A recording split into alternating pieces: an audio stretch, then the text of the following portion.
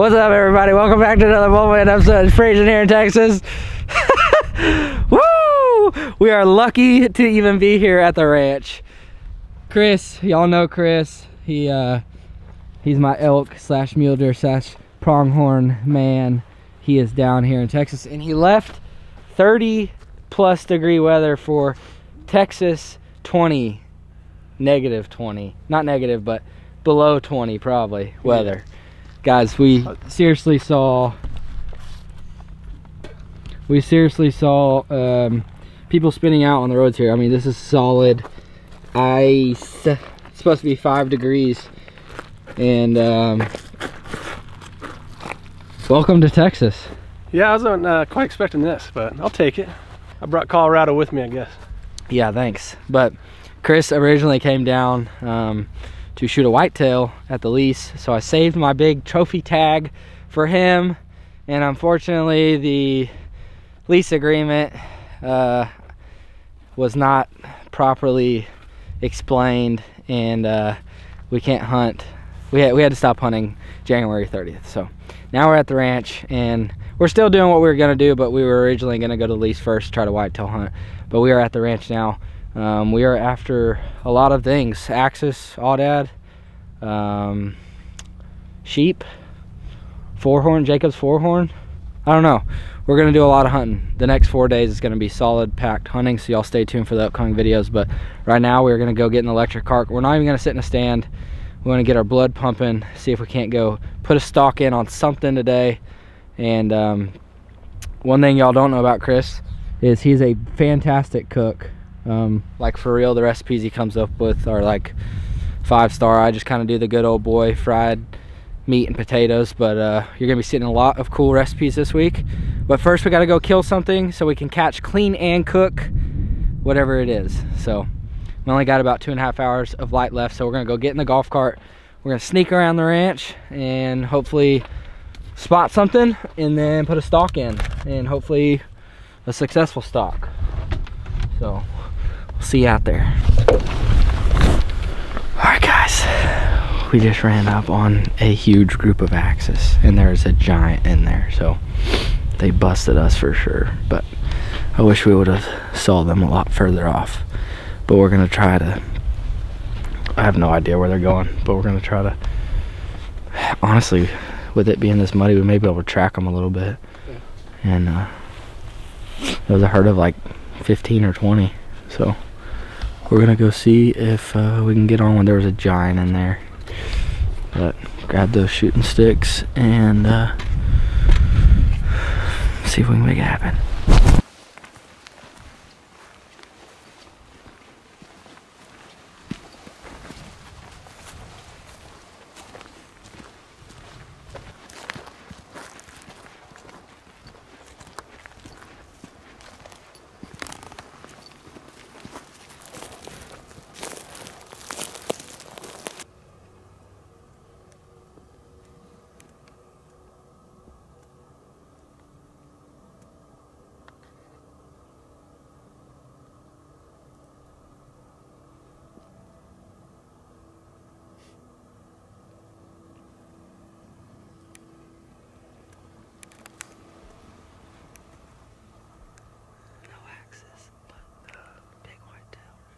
That's cool enough right there. Let them get in close. We got a good wind. Hurry up. Just don't move. All right, just stay right here. If you see them about to bolt, just shoot. Say again. Just stay still. They're gonna walk right to us. Shoot the piece. Which one? That one in front. The one in the back. Hurry.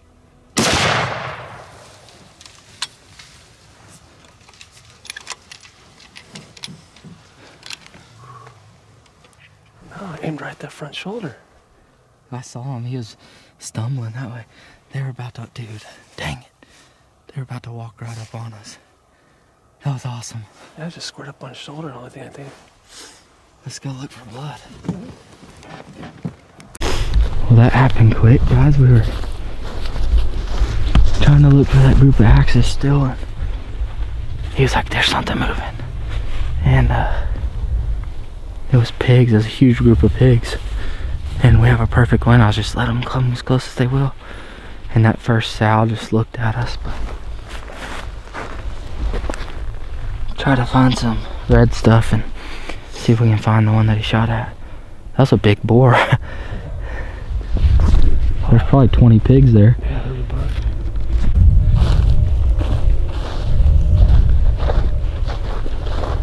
Alright guys, I got you on the phone cam. I forgot the camera at the house, but me and Chris, I don't know if y'all can see him very well, I left y'all off on a sad note.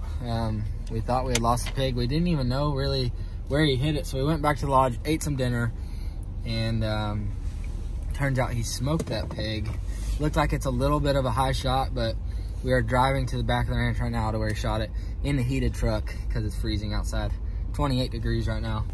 I got my Pulsar Helion XQ50, and we also have the Pulsar Trail XQ50 on a 308. So we're gonna go see if we can find this pig through the thermals. We looked for probably 45 minutes, you say? After you shot, and didn't find any blood, didn't find the pig. So hopefully these thermals, I've had so much luck with thermals finding pigs at night when you can't, there goes a deer, when you can't see them during the daytime. So we're gonna get back there, see if we can find this pig. And if we do, we've been talking, we think we're gonna either, if it's big enough, we'll smoke a ham. And if it's small enough, we'll just cut it in half and smoke a half of a pig on the smoker. So we'll see you when we get back to the back of the ranch, and hopefully get you some footage through the thermal and try to find this. All right guys, we made it to the back. Got that heater rolling, and I'm about to switch all over to some footage on this. See what we can find. Hopefully find his piggy. Better find it right out here. You look good, dude. I see something bright. Man, look how crisp and clear that is. Woo! Alright, so this, I'm trying to give y'all a reference. It's really foggy tonight, so it's hard to see. Oh, look, there's a deer. How sweet is that? Pulsar.com, link in the description. Y'all go check them out. So right where that deer went in is where he shot. And it came down this tree line, down to where we're at right now, and this is where we think they darted in. So we're gonna walk back in here and see if we can pick up any color. Oh, there's some oryx. Mama and a baby, maybe two babies. Uh-oh, there's something. Where are you looking? Straight ahead. I think we found your pig. It just looks like a big blob.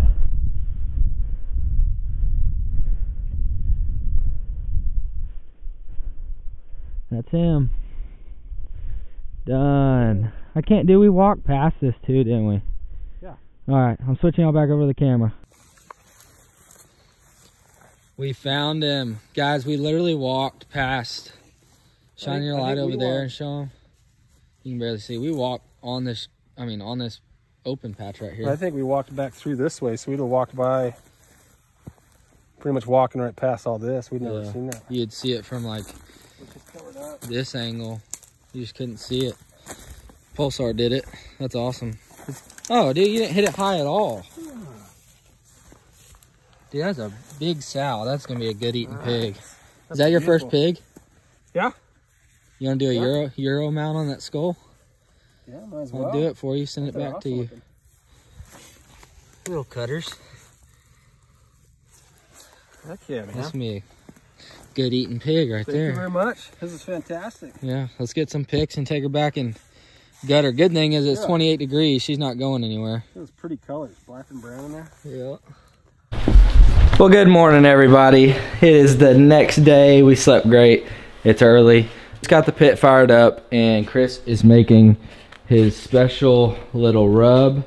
So I'm gonna kind of tell you what he has in it. Some ground turmeric, smoked paprika, ground red pepper, cayenne pepper. We did a whole bottle and a half of, almost a half a bottle but a whole one of these, and then about a quarter to a half of another one. And this is my Critter Glitter Red, so that has a bunch of chili powders in it. Some coarse ground black pepper, garlic powder, crushed red pepper, salt, and brown sugar. And that's what the rub looks like. So we cleaned, gutted, skinned, and cut this pig in half last night. I didn't show any of that because it was so cold and my camera was dying. So we're gonna go grab that half of a pig here in a minute. Got the smoker fired up, make sure it gets the temp. We're gonna rub it down with this whole rub, and we're gonna cook it to, let's see, it's 8 o'clock, and we're gonna cook it to about probably 7 o'clock. So it'll have all day to cook and break down, and then we're gonna run into town later and get all of the stuff that he needs to make his famous barbecue sauce, which is also a bunch of peppers that we're gonna smoke on the pit as well. So y'all get a new recipe for how to make your own barbecue sauce if he'll give it out. We'll see. I'm gonna patent it. Start bottling it first. You should bottle it. Name it Mullet Man barbecue sauce. Yeah, I gotta see how you Texans like it first. Yeah, I know. Is it vinegar based or nope, molasses based? Molasses. Yep. I'm a vinegar guy, but we'll see. Came to the old shop. Here's the aftermath, guys. Man, how pretty is that? Just a nice little old half of a pig. There's the other half. Our buddy Cruz, he works out here sometimes. We give him all the meat that we don't use. He's gonna come by, grab this other half, and I would use it, but we already have a bunch of pig meat in the freezer, and I really wanted to do a half a pig, so he sends it home with him. Can't really show that hole, but y'all can kind of see what happened there with the old 6.5 PRC. There's no shoulder there. It's actually the entrance wound. Yeah, that's the entrance. Pretty crazy. But we're gonna get this half that we're cooking loaded on the back. I'll see you whenever we're putting the rub on it, and then it's going straight on the smoker.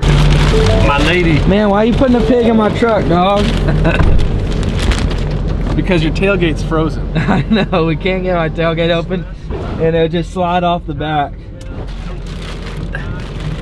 Hopefully no one sees this thinking this is a body.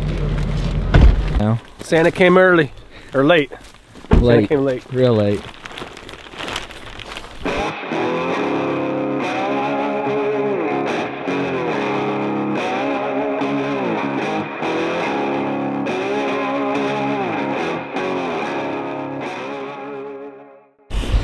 All right, Chris is preparing his famous barbecue sauce. So we got, explain all the peppers. All right, so we got jalapeno peppers. I smoke a few of those, and then serrano peppers just for the, those are a little bit spicier.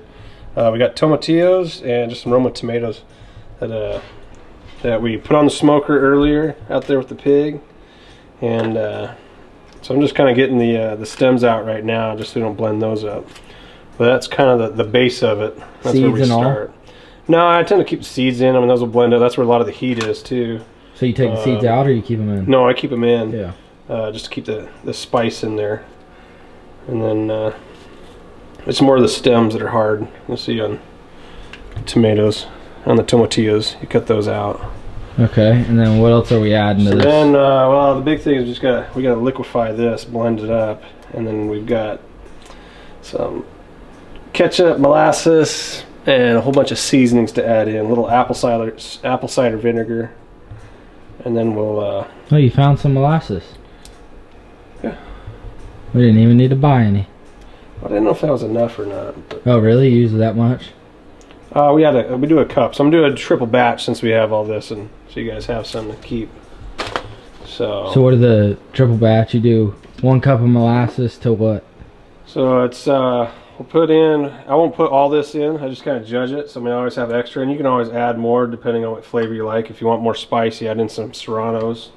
So it's essentially these veggies and peppers to 3 cups ketchup, 1 cup molasses, 1 cup brown sugar.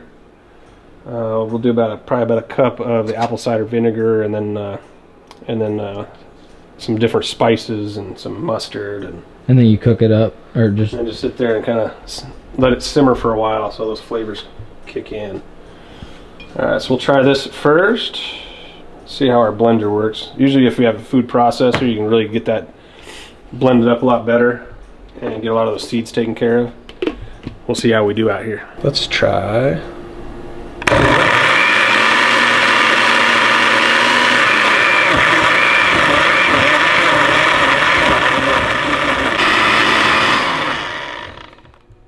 Pretty liquefied to me. Yeah.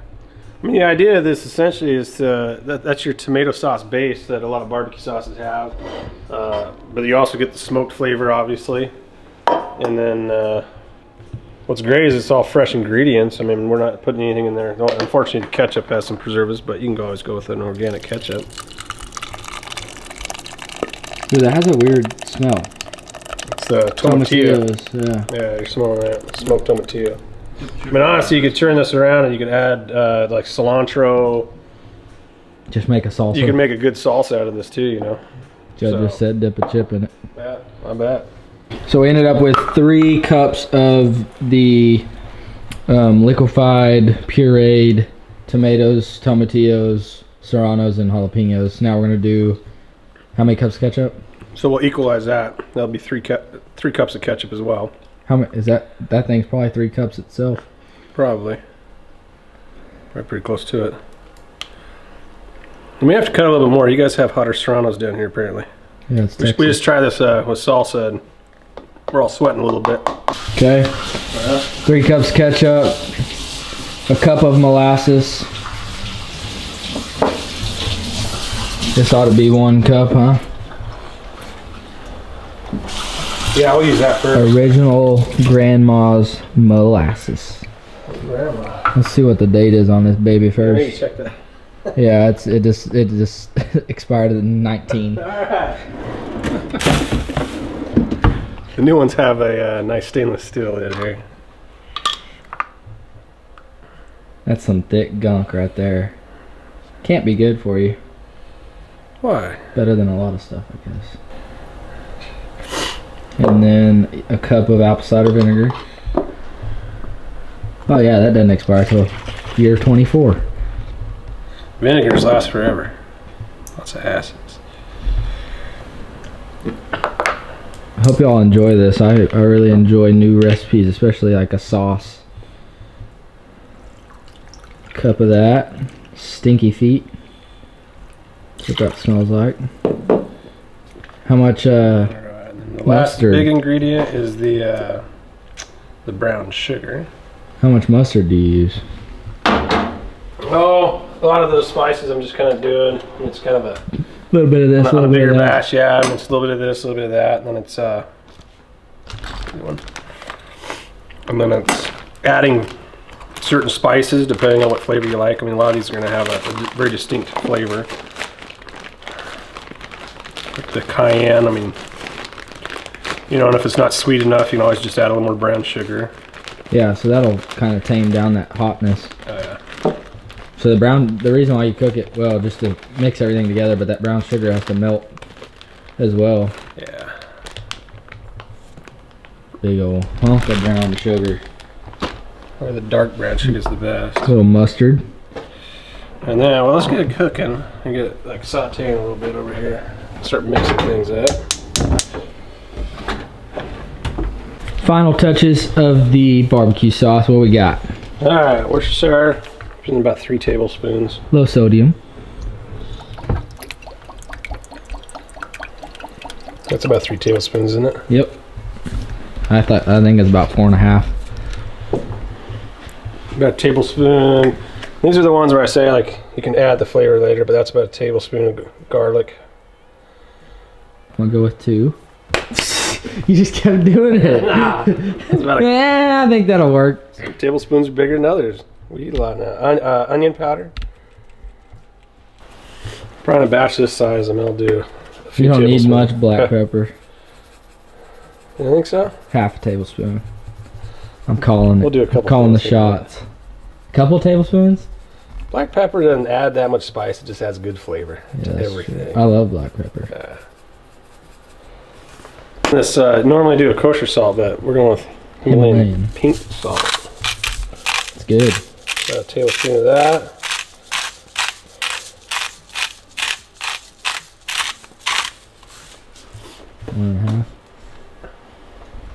And some Dijon mustard. Yeah, you get a good coarse grain. The stuff I usually get is a lot coarser than this even, but this is what we got. Do you use the stuff that I like up there in Colorado? No, because that's already flavored, but... Gotcha. So do a couple tablespoons of that. They have ones where like the seeds are pretty much whole, and right. And everyone's favorite. Cumin? Cumin. Cumin. It's cumin. Tablespoon of that. Not cumin. You cumin over today? On there. And then, like I said, you can kind of adjust. If you like it spicier, add more cayenne. Need it saltier. Need it sweeter. There's all those ingredients you can add a little bit more to. This is a bigger batch. Normally I don't do the that many veggies, but we want it for it. No liquid smoke. That way, because we already got the smoke from the veggies. You know, this is all pretty much fresh ingredients. Ketchup, like I said, the only difference there is if you got organic ketchup, you don't have any preservatives. So, like I said, eat it fast. Pants with frozen salad. Another minute, dude.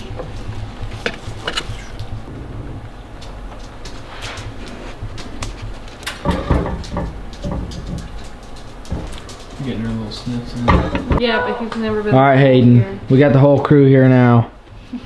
1 out of 10. Little pulled pork slider. This is the best wild hog I've ever had. That's what I'm saying. I think it is too for me. All right. What do you think? I think it's delicious. 1 out of 10. I'll give it a 10. For that, a little barbecue sauce on it, and just enough spice. Little barbecue sauce, little fried potatoes. A little coleslaw. Coleslaw on top. Eat this all day long. Yeah. Hope you guys enjoy this video. Stay tuned. We got more recipes coming. Make sure you hit that subscribe button, hit the thumbs up, and remember, eat good.